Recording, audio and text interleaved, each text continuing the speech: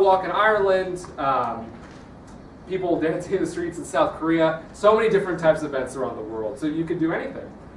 In the United States, we have a 5K that we hold for the last 2 years where people go run for the frogs and raise money and awareness, which is nice. And like any animal rights group, environmental organization, we like to have a good old-fashioned protest every now and then. And so when Save the Frogs, we were working on our campaign at the Sharp Park golf course, and they were killing illegal frogs. Save the Frogs Day 2009, we had a nice, actually 2010, we had a nice protest out front there. The City Hall of San Francisco raising awareness about this issue.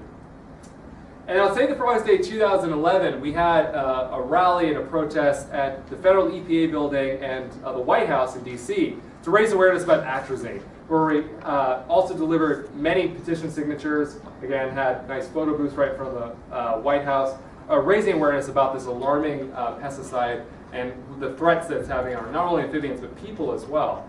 And unfortunately, since these were delivered, we just got an email back from the federal EPA, or actually a letter from the EPA, stating that despite the 10,000 from us and 20,000 signatures from other groups, and the hundreds of papers that say, scientific papers that say this pesticide is causing problems in the environment, it's affecting not only frogs, but rats and fish, and can lead to cancer in mammals, that it's okay.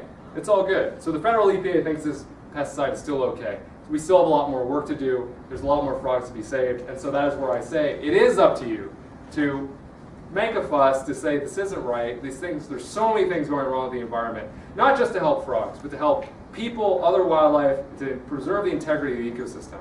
And so there is so much power in one individual. Today, I like to talk about this because it's my 111th presentation today. And in about 2.5 years. And I've spoken to 7,000 people in 5 different countries around the world. I'm just some guy from California. But it's beautiful that anyone can get up and talk about something so passionately. And I encourage you all to find that passion, but hopefully to benefit the environment, because we have a lot of work ahead of us. And so I encourage all of you to get involved. Please take an info card, and thank you guys so much for listening to my presentation.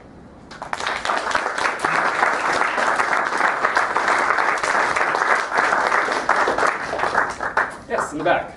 Did you say that Minnesota has 15 species of frogs? I think there's about 15 amphibian species. I'm probably off by a few, but I looked up today how many salamanders and amphibians. I think it's 15 total. I could be wrong. But it's close to that. It's not too many, but you have more salamanders than frogs. Yes. Are heavy metals a problem with amphibians? They can be, yes. I don't know exact, like for example, like fracking is a big issue, and just environmental pollution in general. Frogs, some species are more hardier than others, and some really need clean water to survive in, but some can be in more polluted water. I'm kind of working up to our property up north. Okay. 30 years ago, we had lots of frogs. Really? Gone. So I believe they were leopard frogs. Yes. Is there some reason? They've been gone for some time? Yes. Yeah, so that's a common thing that I hear, unfortunately. And actually, when frogs do breed seasonally, like they'll be there forever, and then 1 year, like, where do the frogs go? Well, it might have been a bad year, but when they're gone for like 10 years, something happened. Like, that's not natural. And so generally there might have been a contamination of some sort, maybe some urban development or something in the water body, but normally that is not a natural phenomenon. So especially if you have a large pond and a large ecosystem that can support them. Any other questions? Yes? Can you explain what a frog pond is? Yes, so a frog pond simply is basically an ecosystem that frogs would inhabit. So when we say a frog pond, we mean just a big pool of water that is suitable for frogs to live in.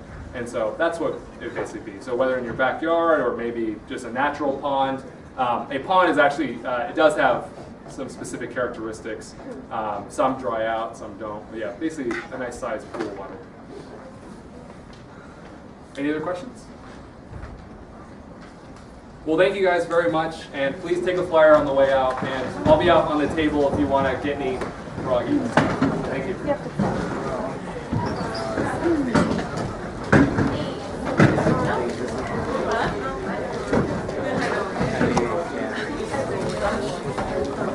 And thanks for watching today, kids. has been a most interesting program on FROGS. Bye for now.